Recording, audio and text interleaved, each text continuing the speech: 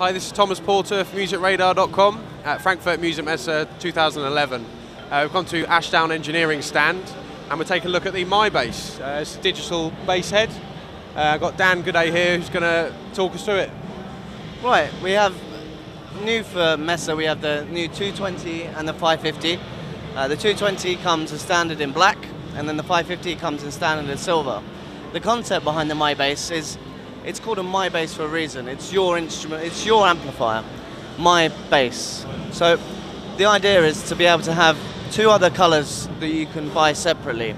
There's going to be a purple and a blue that you can buy the front panels, 5 simple screws, and you can change it over. There's also going to be, what else is there going to be? There's going to be custom panel design, so you can actually design your own front panel and have it for wherever you want it. So there's an example actually to the cabinet just over there, so we'll have a look at that in a minute, but I'll just take you through some of the simple sounds. Generally, it's a Class D digital bass amp. We're using a Bang & Olufsen power section, which is extremely versatile and extremely warm and rich. For a Class D product, it has a warmth to it that is unfamiliar amongst other Class D amps, and we're very confident this model is going to fulfill all the needs of every bass player. Despite being at such small size, and it packs a fair amount of punch. So here's a simple little run through of what it can do. Okay, great.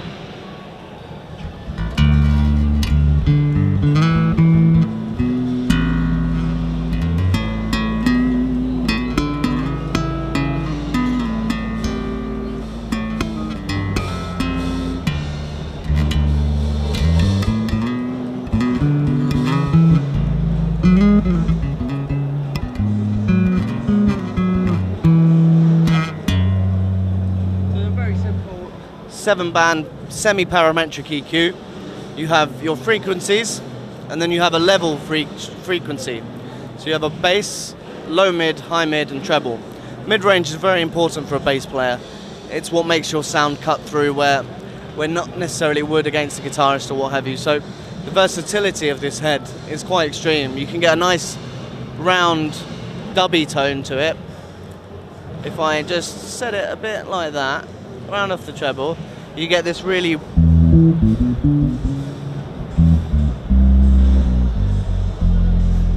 deep, warm, rich tone that, yeah, it isn't really that familiar for a Class D product. So we're very excited to have an amp that's warm, rich and powerful. So you can also from that take this EQ, completely change it, set your frequencies slightly differently for the more hi-fi bass player amongst us, and you can get that real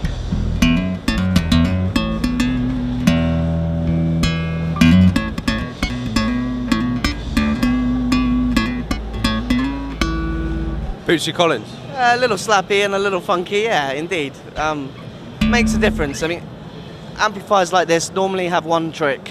We've tried to make it a bit more versatile than others that are out there. We're quite confident that we've managed that. We were the first on the market nearly 12 years ago with the Superfly digital bass amp, and since then others have come out with other digital amps and other smaller hi-fi products and from other companies. And over the years we did a product called the Little Giant, which is a 500 and 1000 watt model. The most important thing about this is the way that the power is delivered. So you can get full power into either 4 or 8 ohms, whereas normally you'd have to get it all into 4 ohms, so you'd have to use 2 8-ohm cabinets. It gets quite complicated.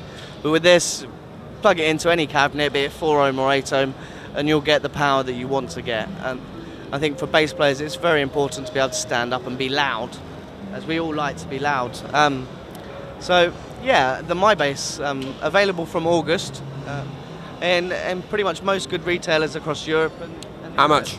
How much? We're looking at around about £499. Recommended retail's yet to be confirmed, but for the 550 we're looking at £499, and then for the 220 we're looking around about sort of 359 area type thing. So That's great. Thanks a lot.